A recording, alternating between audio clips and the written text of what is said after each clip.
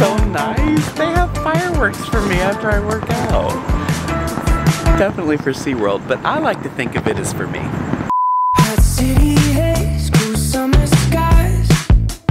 Welcome back to another video. I'm Andrew and I'm drinking a Celsius today. I don't know really much about these. The last time I had it, it kind of made me really hot. I kind of thought there was an air conditioning issue in my gym. My tripod today is a box of crumble cookies, which is pretty on brand for me. I'm about to go to the Catch Me If You Can workout. I probably need to change clothes.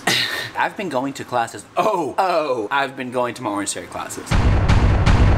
And I kinda, we'll talk. Well, let's start the video. I gotta go to class. Cheers. Tastes pretty good. The Celsius makes me hot. I don't know if I like that. Apparently it's supposed to make you burn more calories. To me, it just makes me really uncomfortable.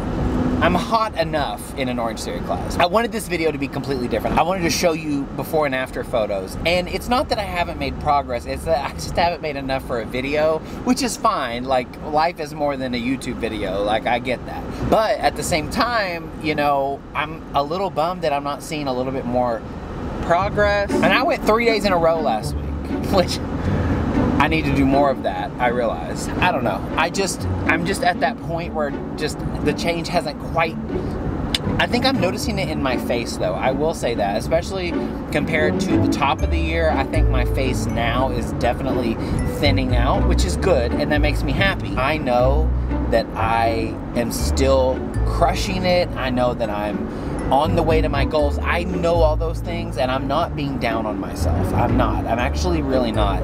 In fact, it almost motivated me to just push like a little harder before the end of the Back At It challenge, because I know that that's coming up. I feel like I'm rambling, because I am. I want to make more progress, okay? Like, I'm not being hard on myself, but I haven't really made a lot of progress.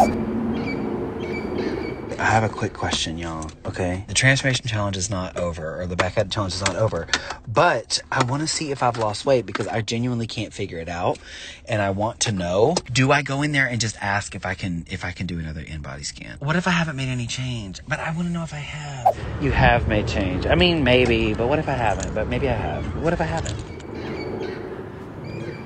Hey. Hey. I went to do an in-body scan, you know? Yeah. And like, I've only lost 3 pounds.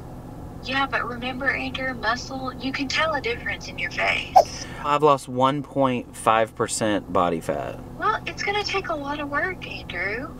It's just a bummer. I just feel like I've been working hard. I mean, I don't know. You're gonna have to work extra hard. You're gonna have to change eating, every aspect, eating crumble cookies. My tripod today is a box of crumble cookies. Well, I'm probably still gonna have some cookies. It's just kind of a bummer. I just feel like I've been busting my butt lately, and I just like to lose. Well, don't give up. I'm not giving up, but to lose 3 pounds, like, that's just kind of like. But you've been busting your butt lately for what? How long? Realistically? A couple weeks, okay. Realistically. Okay. Then that's really good. 3 pounds in a couple of weeks. That's really good. 3 pounds in 4 weeks. That's almost a pound a week. Isn't that healthy? Yes, that's how you're gonna. It is healthy. Wait a minute. Is this actually good? Yes, you're losing it the right way.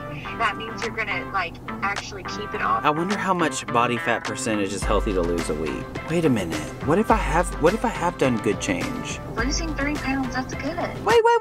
Look. 1 to 3% of your body fat per month. And I've already lost 1.5 in 4 weeks. This is just the process. This is just the journey. I'm just on the journey. It's so Hallmark. It's so Hallmark. I'm actually recording right now. My face? Don't point it at me. Get it off.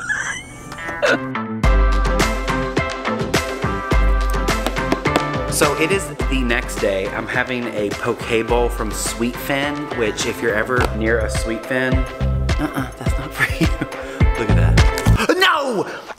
No! No!